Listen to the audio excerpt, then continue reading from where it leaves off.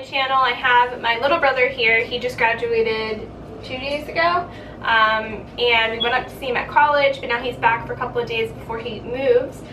So I just wanted to show him a couple quick recipes and share with you guys that I think will help him out, because he is talking about transitioning to that plant-based diet, and I'm really excited because this is a recipe that you can put on like everything. For me, the hardest thing is thinking about like what salad dressings, what dip dressings, what sauces, things like that that make eating the vegetables that I really like enjoyable. So we're gonna make a queso dip, but we're gonna spice it up with some salsa. And I make this dip for my husband, and usually I would just get a can of salsa, but all of the sodium content in that is super high. So I'm trying to make my own salsa. So this is going to be really similar to the summer salsa from the How Not to Die cookbook. And the cheese recipe we did in the last one is what we're going to do. But instead of putting it over the rice and broccoli, we're going to make it a queso dip. So literally you can use it as a dip, or if you want, you can put it on as a topping for like your favorite cheese substitute. So we're going to start with the salsa. Can you add the tomatoes? Of all of the ingredients below with the amounts. So this is about 2 really large tomatoes that we've just cut up. We're making that summer salsa. Can you add, can you add the peppers? I have half a cup of orange and red bell peppers. You can add them. Oh. Okay. All right. Can you add our red onion? So again, this is a lot more nutritious than just buying a salsa. We're getting all those antioxidants in here. So a little bit of red onion. You don't have to go crazy with it. Can you squeeze the lime over it? So I have half a lime.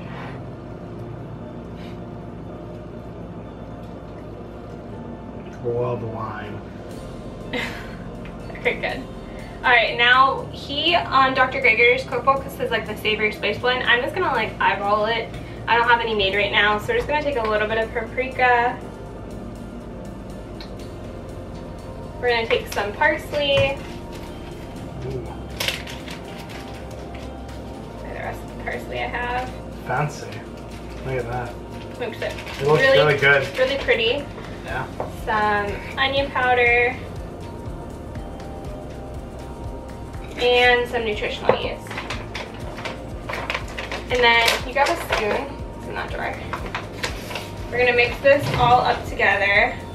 Any spoon will do? Yeah, it doesn't matter. And can you fold in everything?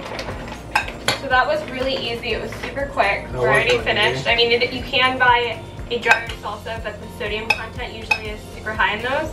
So we just are making our own. Looks good already. It's more like a chunky salsa, but oh. We're going to use that cheese sauce to really kind of use it as a liquid, and then it's going to get really thick. And this is great to take to a summer party. You don't have to tell anyone that it's vegan. People, you know, probably wouldn't say anything. And it's super healthy. You could eat this literally every day. Vegan surprise. And it would be, so that looks great. So I'm going to show you guys how wonderful that salsa looks. It's definitely a chunky salsa. If you wanted to make it more of a smooth salsa, you could put it in the food processor and blend it together, or in the Vitamix.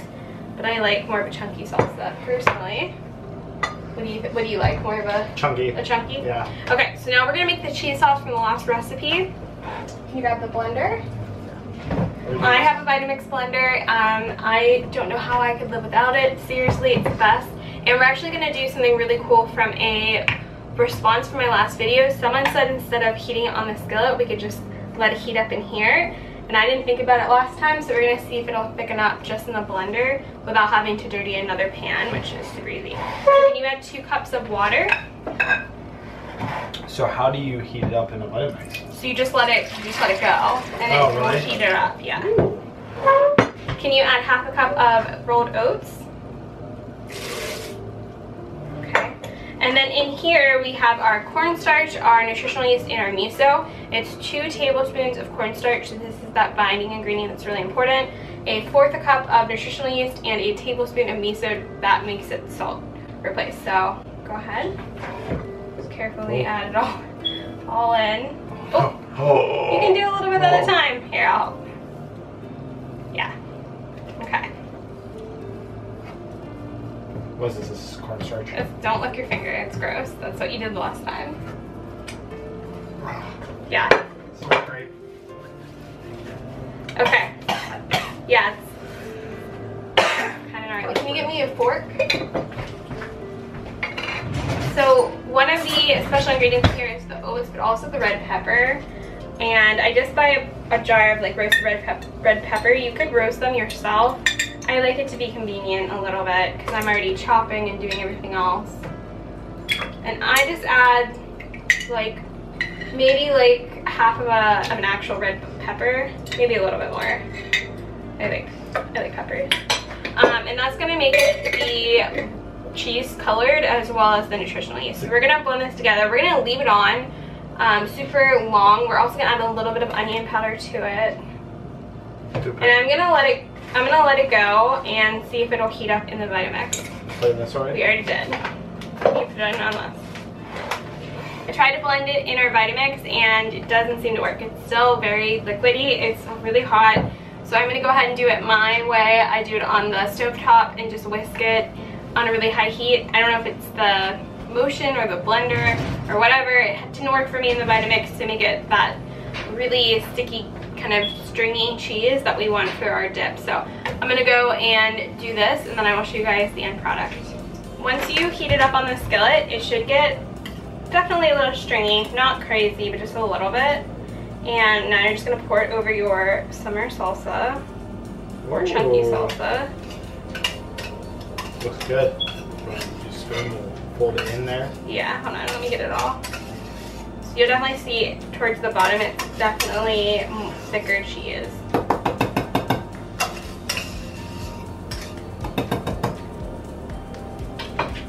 Alright, now we're gonna fold in. We're just mixing in slightly.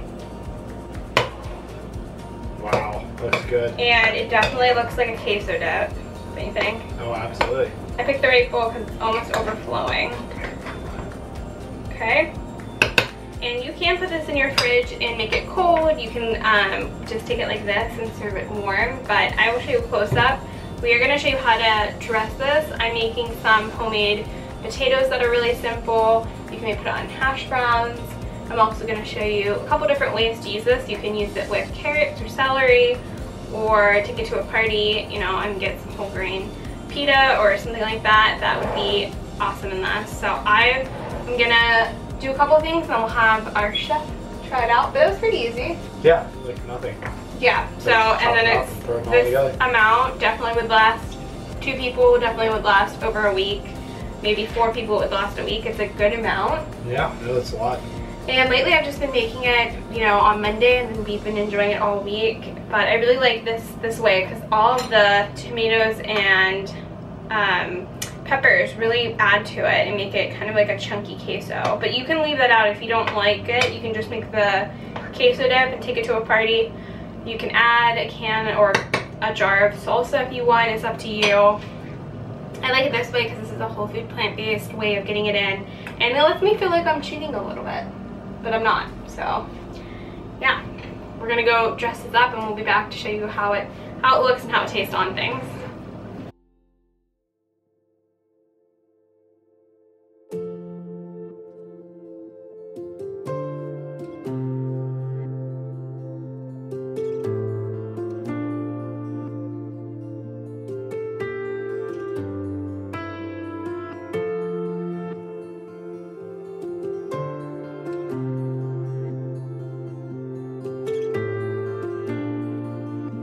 We have our hash browns and our queso dip on, and you've been waiting to try it. I have. I'm really hungry, so. It's really hot, probably. Wow. This is really good. So this is a great alternative for like brunch or a snack, or if you have teenagers that maybe are picky. You don't have to do the salsa. You can blend it up or not do the salsa.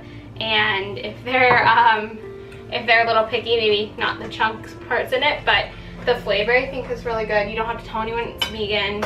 It goes great on pretty much anything. And yeah, so we just did oil-free hash browns, put this on top, And I have 2 more ways to show you how to enjoy this that are just quick and easy and simple, again, for teenagers, people in college. I enjoy it.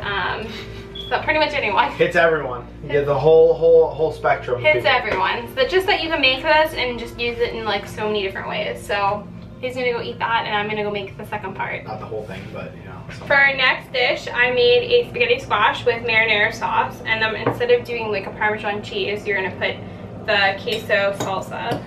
So I'm just mixing up our marinara in our spaghetti squash, and I'm gonna top it with the queso salsa we made.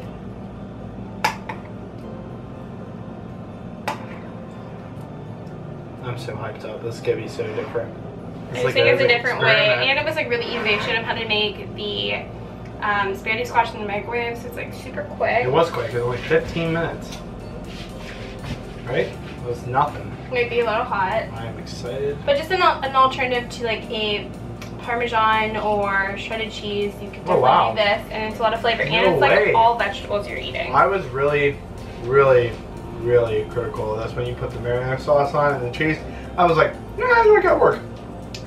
Some really good stuff. Yeah, it's some really good stuff. I'm all about this. So that's a meal option if you make this. So it doesn't have to be a dip, it can be a topping. So he's gonna go have that for dinner. And then I have one more way that was really quick, just a different way of making like fries without oil and doing it at home. So as soon as that comes out of the oven, we'll show you how to top it with this as well. It's not ready yet. All right, let's go get it. So I do like a breakfast, kind of a breakfast, and then a couple sides, and then dinner.